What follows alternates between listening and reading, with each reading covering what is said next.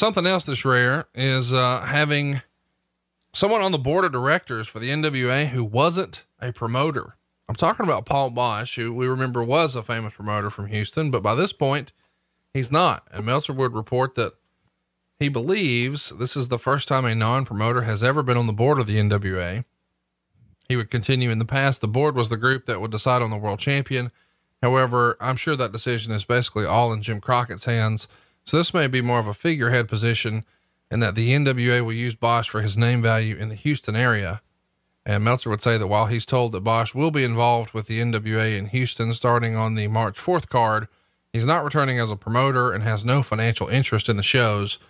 Paul Boesch is someone who is near and dear to Bruce Pritchard's heart, the guy who helped broke him in the business, sort of his father figure in the wrestling business when he first came in before he eventually jumped to work for Vince in the WWF.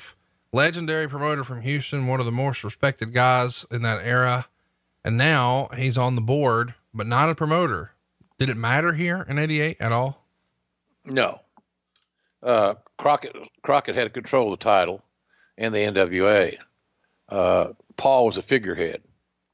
And I concur. Bruce looks upon Paul as a father figure, certainly someone instrumental in Bruce's career. And for that, I usually reserve my comments regarding Paul because I was never a big fan of his. Really? No, he treated me like shit. He was disrespectful. And he didn't like my presence.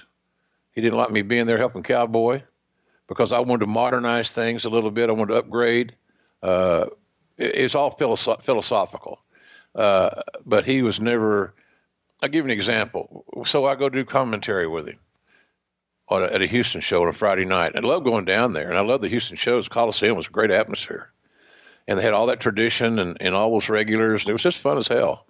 And then Bruce and I had a lot of fun in Houston. There was a Ramada Inn at the Javi Airport that's legendary for a lot of things. And of course, that's where we all headed as soon as the show was over on Friday night. And everybody was there. And many guests. It was amazing. But so I don't go crazy on Paul, but we're doing a match. He doesn't want to spend any money. So we're using stick mics with no headsets, sitting at ringside in 2 folding chairs with no desk, nowhere to put your papers. And so we're sitting side by side at ringside, or almost our feet are like, could touch the ring easily, proper feet if we chose to. And Cowboy says, look, we got JYD coming back. We're working this big hot program with somebody, whomever it was, might have been Butch Reed, I'm not sure. Doesn't matter the story. And he said, make sure that we get plenty of dog stuff in this commentary. We got to get him established that he's going to be our moneymaker here in Houston. Okay.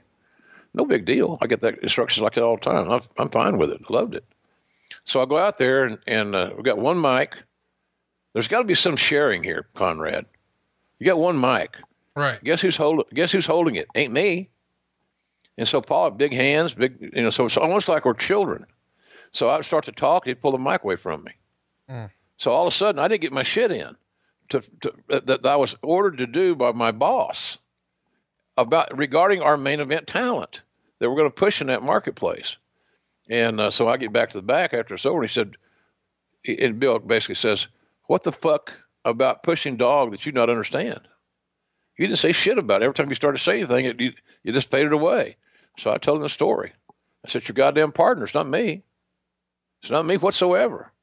He was very jealous of anybody else doing commentary. He had a massive ego.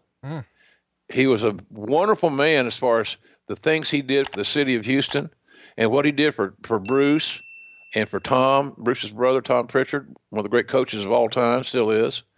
I admire. But I can only judge somebody, Conrad, in my world on how they treat me.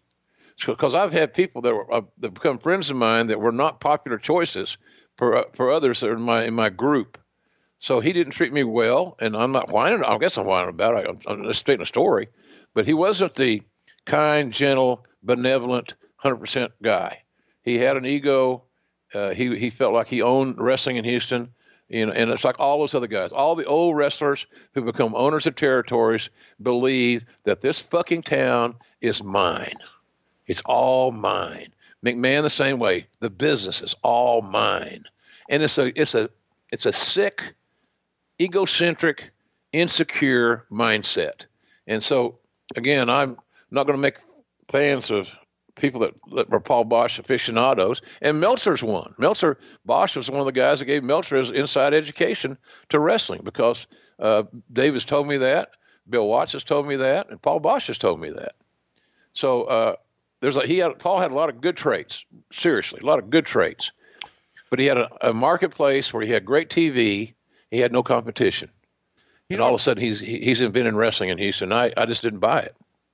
I don't know. I can't believe I never put this together, but I have heard that about Paul Boesch and Dave Meltzer, but I never really thought about the fact that Bruce sort of came up under Paul Boesch's wing. And then ultimately Bruce made a business decision and he left Paul and went to work for Vince and the WWF. Well, before that though, Conrad, Bruce came to work for Cowboy, because I got him this job. I'm with you on that. I guess what I'm saying is, Paul and Bruce never patched up their relationship. Paul still had very hurt feelings over all of that. And even whenever Bruce would try to reach out to him, Paul never really had anything to do with him. So I just wonder if maybe some of that spilled over, because if Paul was still communicating with Meltzer, maybe that's one of the reasons Meltzer doesn't like Bruce at all, is the relationship with Paul Boesch. Couldn't tell you. Could be strange. The wrestling business makes for strange bedfellows, no doubt about it. So look, Paul did great things in the marketplace as I think in the Rotary Club and all these other type benevolent organizations. He had a lot of contacts, Jim McInvale, who Gallery Furniture, Mattress Mac, they call him, who gambles big time on the ball games. And he's all very benevolent, charity oriented. He was one of Paul's discoveries, and put him and created a spot for him to do his furniture store ads in the wrestling show. Because I used to go to the studio and we'd do some cut-ins or some things, and also Mattress Mac was always there to do a new spot. And then he had the jewelry store, IW Marks. Big deal. I've been in his store many times. Mr. Marks, he and his family are wonderful people. So Paul did really good as far as building his brand, but let's not forget, he built a brand in his image because he believed his image was more important than anything else. And, he was I consider Bruce and Tom friends, and I know he was important at one time in their lives. So for that, I'm grateful for them. But Paul Boesch was like all of us, Conrad, you, me, everybody else. We've all got our good days and our bad days and our good sides and our bad sides. And I just saw both sides of Paul. But for whatever reason, over the years, a lot of people just don't want to admit what they saw. And sometimes what we saw from him was not a real nice person.